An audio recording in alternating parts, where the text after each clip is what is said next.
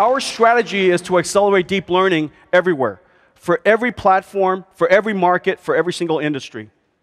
First, accelerating the cloud.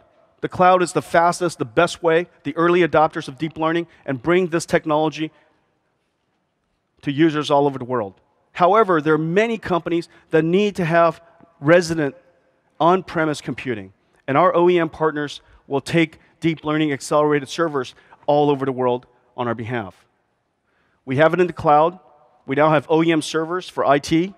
However, there's still some users that would like to have access to deep learning that this is simply not fast enough. They would like to have the fastest, the latest technology. They would like to have it integrated. They would like to make sure that all the software is working perfectly and tuned and fully accelerated. The frameworks that they will use will be of all different types. And they are the early adopters. They're the data scientists. They're the researchers. And they need something now. So we decided to build the most advanced computer that anyone has ever built. We decided to build the NVIDIA DGX-1, the world's first deep learning supercomputer.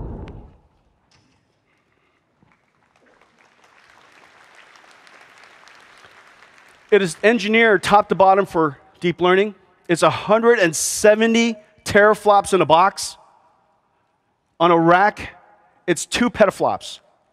A 2 petaflops computer for deep learning has 8 GPUs, 8 Tesla P100s, organized in a hybrid cube mesh. It accelerates all the major AI frameworks. Let's take a look inside.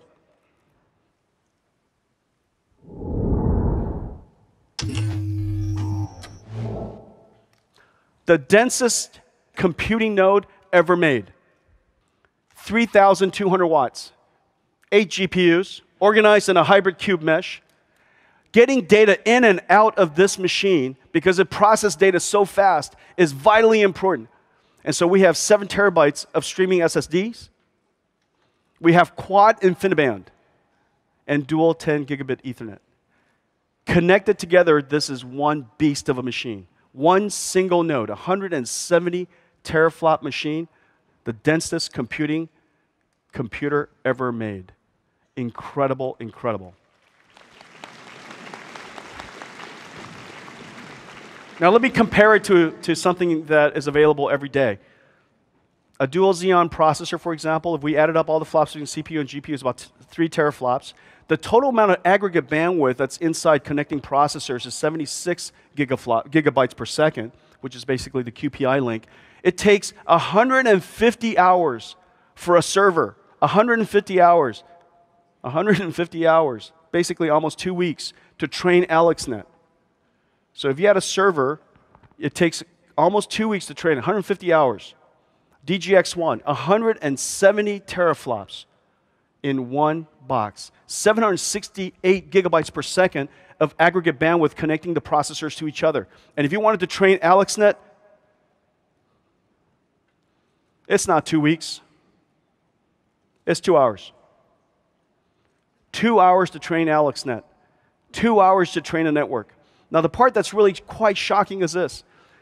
Because when you scale out using traditional off-the-shelf high-performance computing architectures, the interconnect, the communications between the processors becomes such a large burden as you synchronize the nodes. Each additional node that you add gives you diminishing results. And over time, as you scale out, the speed up is no longer great. It would take over 250 nodes, to keep up with one DGX-1. Over 250 nodes to keep up with one DGX-1. Unbelievable. It's like having a data center in a box. 250 servers in a box. Last year, I predicted that 1 year from now, because I realized that I had already realized that we're all in on Pascal, that we were all in on NVLink, that we were all in on the miracles I talked about, that 1 year later, I expect to see a 10x speed up. A 10x speed up year over year. Well, ladies and gentlemen, I'm delighted to announced that we achieved a 12x speed up year over year.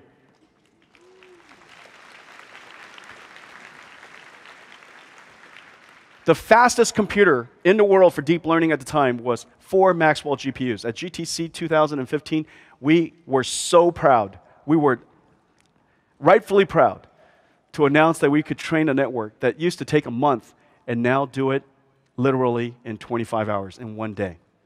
Today, we can now do it in 2 hours. 1.33 billion images per day. This particular machine just cranks through it. Now imagine you're a researcher. Your work is so important. Your need to discover the next big thing so great. The stakes of your work so great. The laboratory filled with amazing engineers. The world's best of its kind, trying to do a deep neural net design. How could it be possible that you can tolerate the training times necessary, the training times that would take days and weeks and months? They need the fastest supercomputer in the world at their fingertips. And that's why we built the NVIDIA DGX-1. 12 times speed up year over year.